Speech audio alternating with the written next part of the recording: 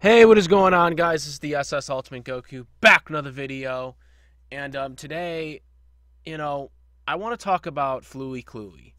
And I don't want to really talk about necessarily how the new series ended, because it ended yesterday on Toonami. But I want to like talk about the ending of the franchise in general because for anybody who doesn't know, Jason DeMarco said flat out that this was the last Fluey Cluey like season that they're going to do.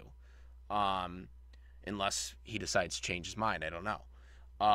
But if this is the last like if this is the last Fluey Cluey, then I really feel that there was a lot that Adult Swim, Toonami, and the Japanese company that produced it really left things on the table, so to speak. Um, so when this came back in 2018, after like I think it was like 2003 when the original series came out, a lot of people were clamoring for this,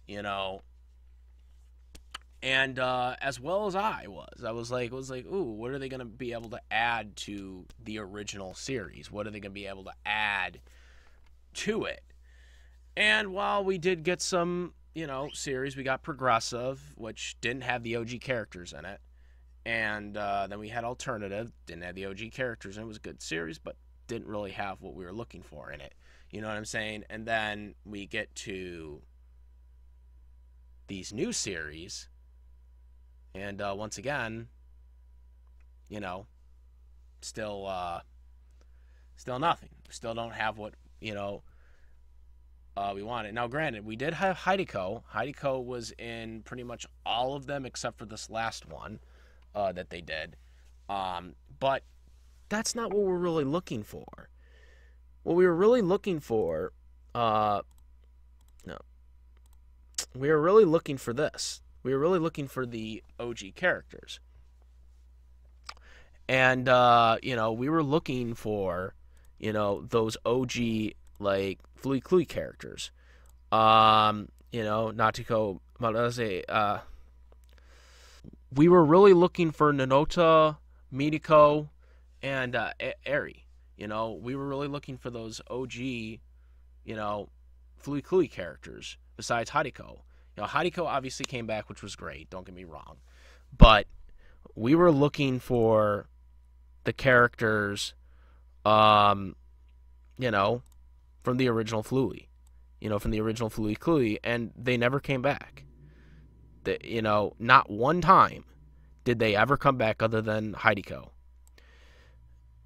And that really always bugged me. And it bugs me even more now. You know what I'm saying? It bugs me even more that they never once came back. Not once did they try to bring them back. You know what I'm saying? Um, and now apparently we're never going to get them back. And I just don't understand it. I don't understand why Adult Swim could not bring back these beloved iconic characters and talk about a story about them being grown up. And before people say they couldn't do that, well, they did that in the last series. They did that with the alternative main character, which she's a cool character too. 10 years in the future, got to see her as an adult. But at the same time, we didn't get to see a lot of the older characters from the OG series. You didn't get to see a Robot. You didn't get to see anyone else except for Heiko, which Heiko was cool that she returned other than the last series. But to me, I just think it's just, it's just an injustice that they didn't bring back the OG characters. Now, I did bring this up a couple weeks ago. One of the Japanese producer who's active on social media. This character came back, which is cool. She came back. She was grown up, and it is what it is. But I just don't understand why she got to come back before the OG characters came back and get to grow up like she did. That that's just my issue with this whole thing. You know, not one time they couldn't think of making a series about a sequel about the actual original main characters. You know, not once. You know, now I did get a like from, I guess, the producer of in Japan of the series. She liked this tweet that I posted a couple weeks ago. She didn't really respond. She just liked it. But, you know, to me, I just feel like there was just so many things left on the table that they did not explore. Especially, again, with the OG characters, there was so much more they could have done. And they decided not to do it. And, you know, that's just the thing that mind boggles me about the entire process, so to speak. You know, Fully Cluey, you know, obviously it's not really necessarily a show that's taken that seriously. It's supposed to be a comedy type thing. You know, a lot of things break reality on the stuff that they do visually. But there is a message to, hidden messages to all these things that they do in Fully Cluey. And I think it is cool that they do that type of stuff. But I just feel like, you know, in this whole revival process of 2018, you know, from 2018 to now, that we never once got any of these other characters besides Haruko, you know, because that's what the people, they, you know, were clamoring for when this series was in, like, all the years that they didn't, that they had this only this one season of Fully Cluey. They had been asking for a sequel of this, not necessarily new characters, but you know, not that there wouldn't be new characters, but all the new seasons revolved around new characters, not necessarily the OG characters. And again, other than Haruko, who else came back? Nobody.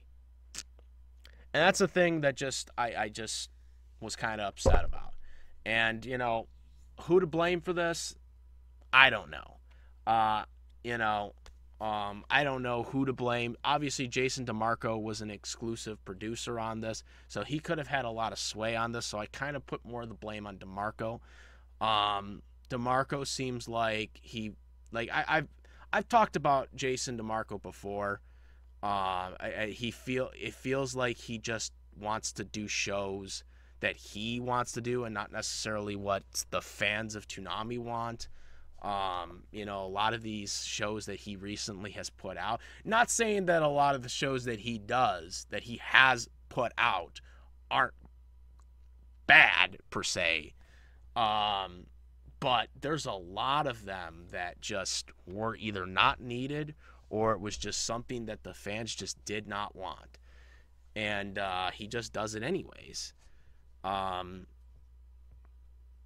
And I don't know if that was the case here, but I feel like with his persuasion, he could have easily gotten some of these main characters back on the series. I mean, because he was an exclusive producer, so he obviously was communicating with the Japanese team on exactly what he wanted in there. And so that's something that I just kind of annoys me, knowing that, you know, that he had this series, he was producing these sequels, and not one time did it ever come up or ever occur to him, hey, let's bring back these old school characters. You know, we got Haruko back, but let's bring back these other characters. Let's bring back the classic characters from season 1.